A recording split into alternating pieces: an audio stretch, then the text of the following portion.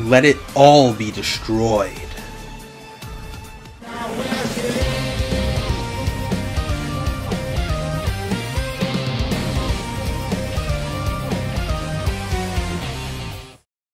Hello and welcome to another Hot Rodster review. Today I will be reviewing the 5th season of the popular anime series My Hero Academia. Now this season was a bit all over the place. It started off being extremely boring, but towards the end I got really hyped for the next arc. This season adapted a few arcs from the manga. It finished up the Pro Hero arc from the last season, and it adapted the Joint Training arc, the Endeavor Agency arc, and the Meta Liberation Army arc. It also teased a new arc for the next season, and this season was just very interesting to say the least. This season started off with a little bit of filler and with the conclusion of the Pro Hero arc.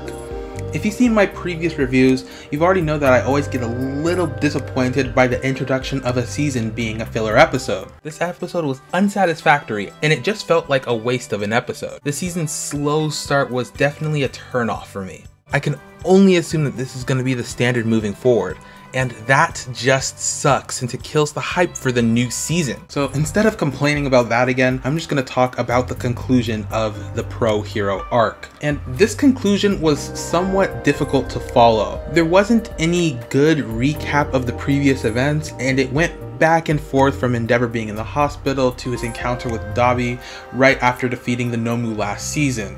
But one thing I did enjoy learning about was that Hawks is a double agent or a triple agent. It just added some more drama to the show, and it kept the story very interesting. Overall, I enjoyed this arc, but I wish it wasn't split between 2 seasons. This conclusion could have easily been wrapped up in one additional episode in season 4. The Joint Training arc somewhat felt like another filler arc. It was the longest arc this season, and it just felt like there was almost no story progression. I recognize that the point of this arc was to demonstrate Deku's new quirk and to convey the One For All's quirk singularity, but it took way too long to even reach that point. I was just bored for most of the arc, and the fact that Deku's match was the last one did not help at all. My main point here is that I recognize this arc's importance to Deku's character, but it did not have to be as long as it was. Another reason that I personally have a problem with this arc is partly because of the trailer for season 5. In that trailer, we see Deku using One For All in the setting of the Joint Training arc, and something bad happens. And in promotional posters, it is implied that Deku is going to get a new quirk. So going into this season, I was very excited to see what was going to happen, but the overall slow pacing just killed my excitement and enjoyment. This arc is actually partly responsible for me rewatching My Hero Academia from the first season, because I wanted to see if this show was always this bad or if it was just this arc. And while this arc was slow, it did have some very enjoyable moments. We got a ton of character development from the side characters, and each of them got their moment to shine. And now I'm also a tad more familiar with the Class 1B characters. The action, animation, and strategy shown during these episodes was pretty entertaining to watch. I personally liked learning about Fumikage's training with Hawks, Tenya's new Recipro Turbo, and Bakugo's new teamwork skills. But while I did enjoy all of that, the arc just felt like it dragged in places, and it overall did not feel like the best way to start off season 5.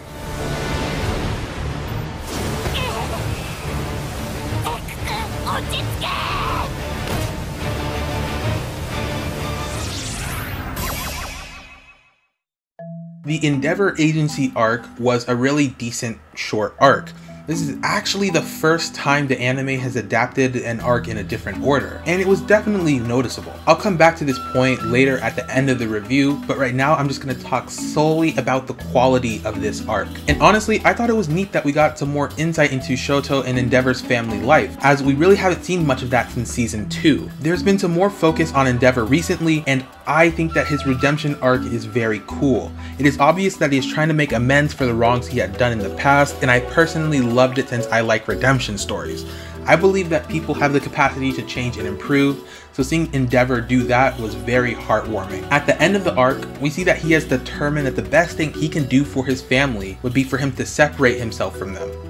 I think it takes a really big person to admit that they have done irreparable damage, and this action conveyed that he only wants to do what is right. He isn't trying to be selfish, he is trying to rectify the damage he had done in the past. Also, another thing I enjoyed about this arc is that we got to see some cool training with Deku, Shoto, and Bakugo. It was just interesting to see the small and specific details to how Endeavor uses his quirk, as it gave insight into how these students can improve. These details let me know that this power system is very thought out.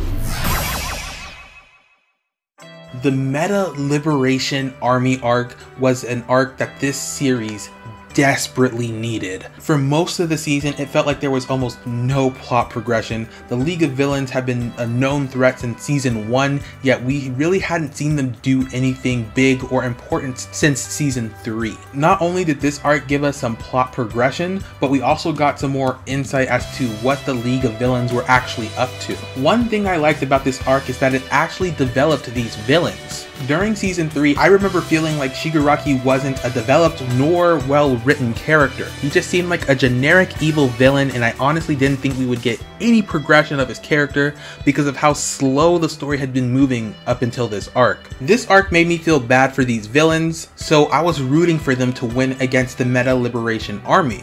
And I've never mentioned him in my reviews before, but I have always found Twice to be an interesting character. He low-key reminded me of Deadpool with his mask and his eccentric personality. I believe we were first introduced to him in season 3, and learning about his condition was definitely terrifying. It was like that one filler episode in Naruto where his own clones turn against him, but it was much more serious and deadly. His mental condition also gave insight as to how the Hero Society has left some people behind. Because of his condition, he just cannot be himself in this society. It was awesome to see him overcome his past trauma in this arc. Seeing him get beaten and being forced to watch his friend die just made me want to root for him. So when he came out with his Sad Man's Parade, it was just very epic to see. It was easily one of the best moments in this arc, and it let me feel like he is a fully developed character. There was a very strong theme of liberation in this arc. I just talked about how Twice was liberated from his past trauma, but we also got to see Toga and Shigaraki get liberated as well. During this arc, it was mentioned that quirks are a part of every person, so it affects your personality and how you would interact with people. This idea is also somewhat hinted at during the first season when people at the entrance exam wondered how Deku had such a weak personality even though he had such a powerful quirk. In this arc, we see that Toga's quirk also affects how she demonstrates her love. She is literally obsessed with blood due to the nature of her quirk, so people saw her as a monster and she had no place in society. And the same thing is true for Tomura Shigaraki. He is literally obsessed with destruction because it is in the nature of his quirk. He literally had an itch that wouldn't go away until he destroyed things. Both of these characters, especially Shigaraki, experienced some kind of liberation during this arc. Destro noticed this, and he knew that if Shigaraki took over, that he could truly liberate the world. That took some pressure off of him to be the symbol of liberation, and that is why his stress depleted. This arc just had a lot of great writing all around, and it made me excited to see what is going to come in the next arc. While I love this arc, I do have a few criticisms, and it mostly has to do with the censorship that took place. In the manga, there was a scene with a hate group called the Creature Rejection Clan, or the CRC for short. Their whole thing was that they hate people with mutant quirks like Spinner. When I first read this, I saw that parallel to the KKK. I thought it was kind of cool because it added to the world building. Even in a society filled with heroes and powers, there are bound to be hate groups. Also, it added some context to the League of Villains by showing that they were so poor that they had to rob hate groups for money. Also, in general, there was a lot of censorship when it came to blood and gore. Like in the manga, Shigaraki lost his fingers, while in the anime they just got broken. Another thing that they cut was the introduction of Redestro. In the manga, there was more of a dive into his ideology, and we get to see him kill his assistant for being against the idea of meta liberation. This scene just set him up to be a threat, and I think it's a shame that they got cut out of the anime. I understand why they do stuff like this. They have to make their content friendly for TV, but I can't help but feel a little disappointed. But overall, I believe that this was the best arc of this season.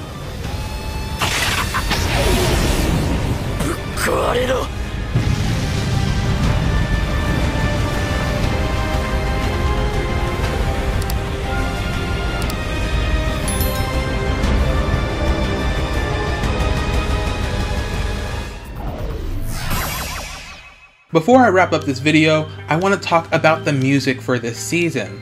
I personally didn't enjoy these openings as much as I enjoyed the previous ones, but they were alright. I did like the beat drop in the first one.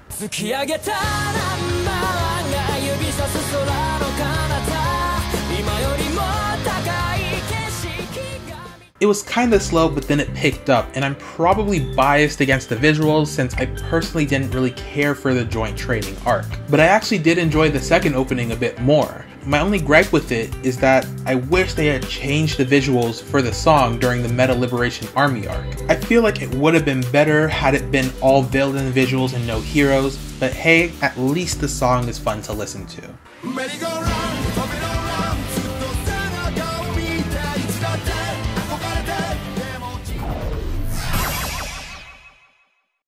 Overall, this season had a lot of flaws, but I am also now more invested in the story than I ever was before due to the Meta Liberation Army arc. This season swapped the order of the Endeavor Agency arc and the Meta Liberation Army arc, and I can understand why Studio Bones decided to make this change, but I do believe that there were some flaws to doing that.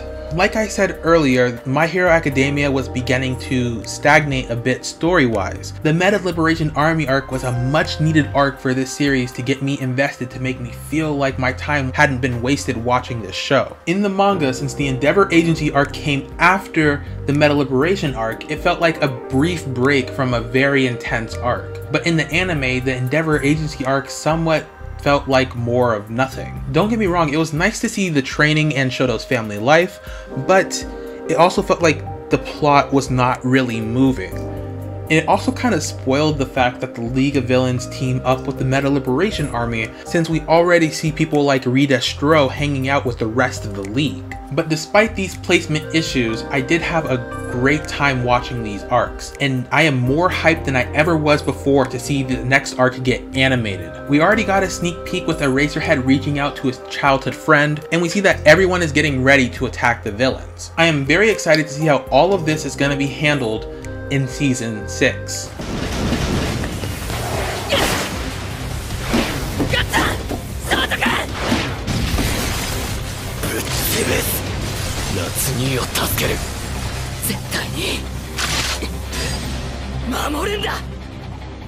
Thank you for watching my video. Be sure to leave a like and to destroy that subscribe button to see more My Hero Academia content on this channel. And let me know what you thought about this season in the comment section down below. I'll see you in the next life.